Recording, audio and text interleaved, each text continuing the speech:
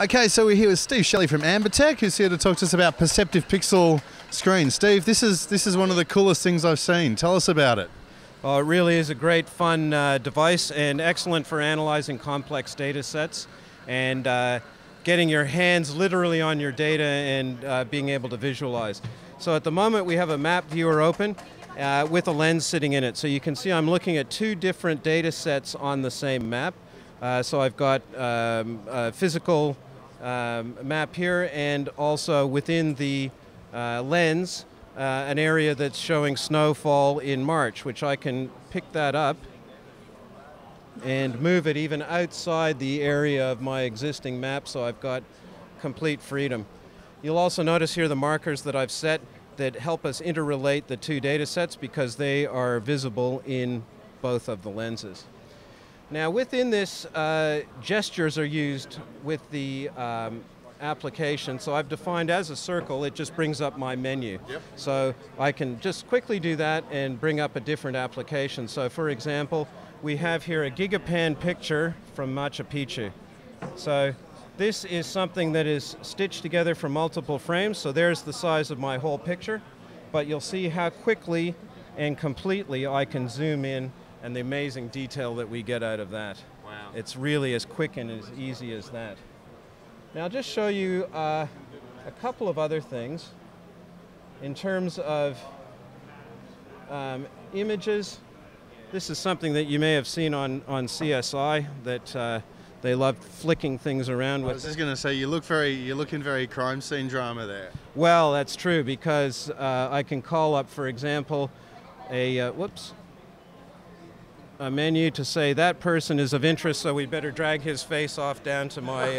oh, now you've broken him.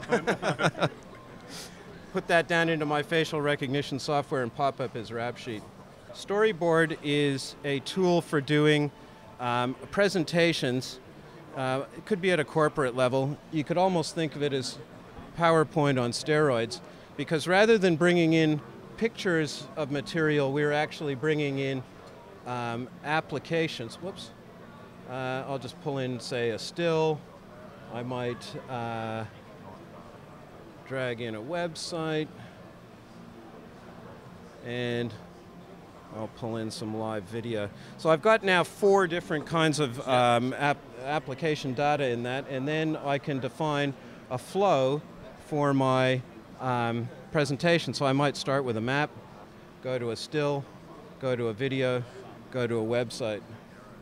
So unlike PowerPoint now, I'm not looking at a picture of a map, I've actually got a map application. So you see I can zoom within that, I can annotate within it, and any annotations or changes that I do, it's creating PDFs in the background, so I'm able to email it to people that are not at the presentation. That's brilliant. So go to a still, go to a video, and again, I'll just turn off annotation. Because I'm now in the application, I can run this video live without having to exit from my presentation package to go to a video viewer. So you see this is some infrared footage that's been taken from a UAV of a guy running through a forest. We had this at a defense show a couple of weeks ago, and this sort of thing got them all very excited because they mostly just wanted to shoot him. And now finish this off by going to my website. That's fantastic. So it's yeah, it's a very immersive sort of tool, eye-catching.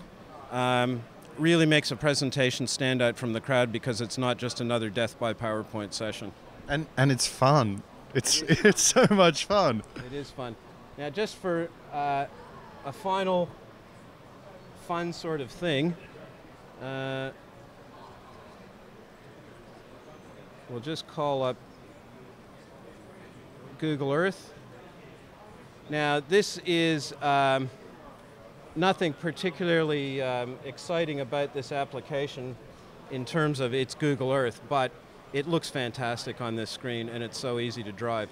So I'm just choosing to go to Banff in Canada because there's some mountains there. Here's a gesture that's been defined for the interface to this: 2 fingers and tilt the Earth this way. So I can zoom and rotate at the same time. Wow. So you'll see I might take a look around and say, oh, I'm going to fly up this valley here. So zoom in, turn around, and so forth. So it's really quick, direct, easy interface, and great fun. Excellent. Steve, thank you so much. Where do we find out more?